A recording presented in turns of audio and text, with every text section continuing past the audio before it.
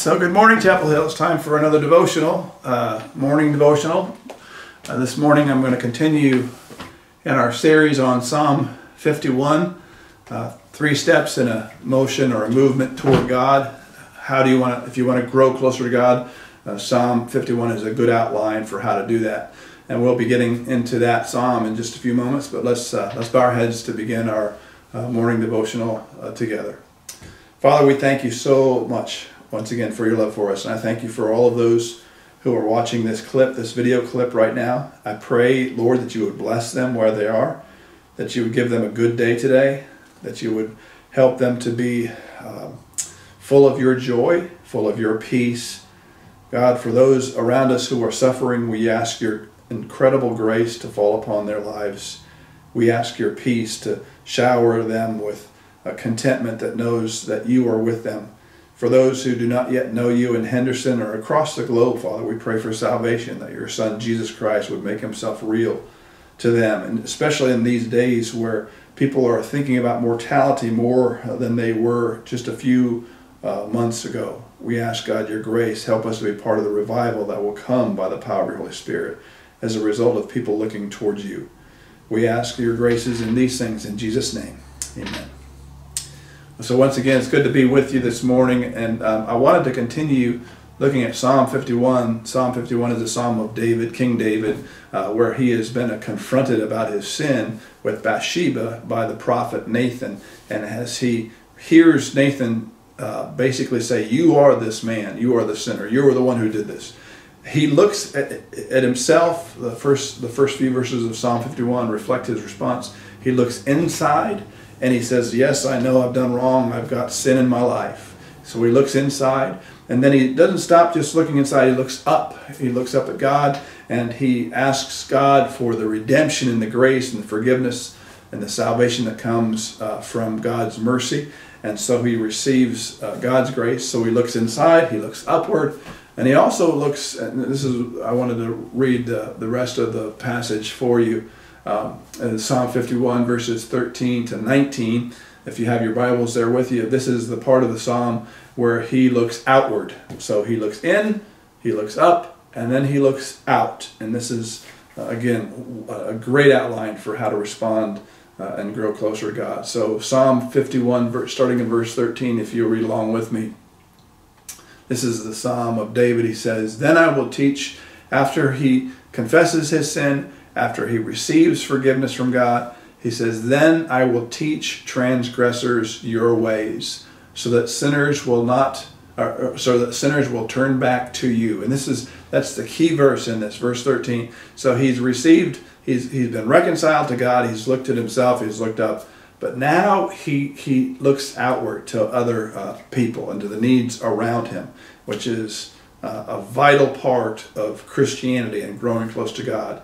We can look at ourselves, and we can look at God, and we can have that communion with God, but the call of Christianity, the call of religion, true religion, is to let your relationship with God extend outward as well as upward. So he says, then I will teach transgressors your ways, so that sinners will turn back to you. Then he says, deliver me from guilt of bloodshed. He's talking about Uriah the Hittite. O God, you who are God, my Savior, and my tongue will sing of your righteousness. Open my lips, Lord, and my mouth will declare your praise. So here he's saying that after he's received his forgiveness, he will communicate it. He will communicate it in his praise and in his songs, and he will sing of God's righteousness and declare God's praise. Then he says, you do not delight in sacrifice, or I would bring it. You do not take pleasure in burnt offerings. My sacrifice, O God, is a broken spirit, a broken and contrite heart, God, you will not despise. May it please you to prosper Zion, to build up the walls of Jerusalem. So he's thinking again beyond himself. He's thinking about his community. He's thinking outward, okay?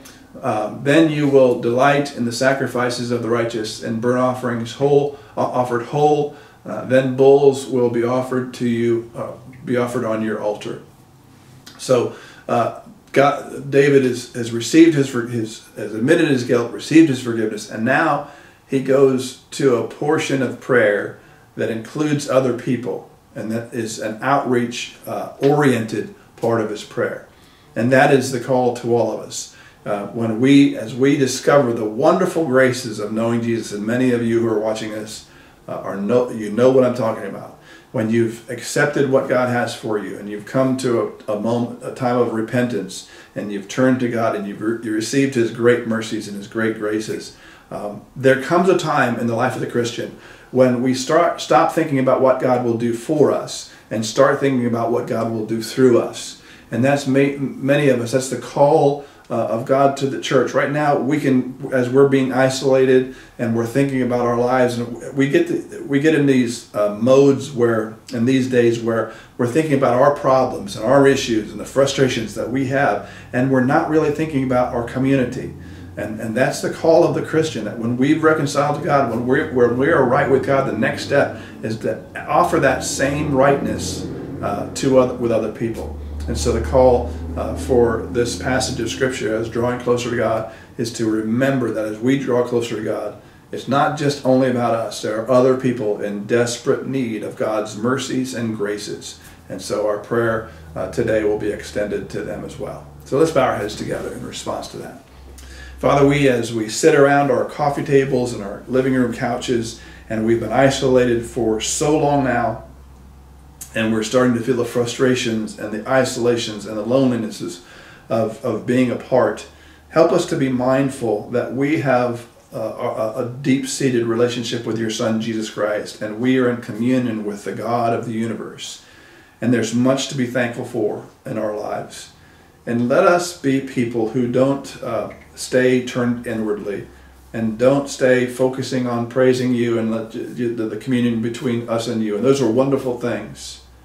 But let us, at some moment in our lives, and especially in these days just ahead, turn to the needs of others around us and include them in our prayers, our thoughts, and the things that we do as we minister to them to draw them closer to Jesus. This is our humble prayer in Jesus' name. Amen. Well, Chapel Hug, God bless you. Have a wonderful day, and remember to keep others, to include others in the blessings that you receive from God. Have a blessed day.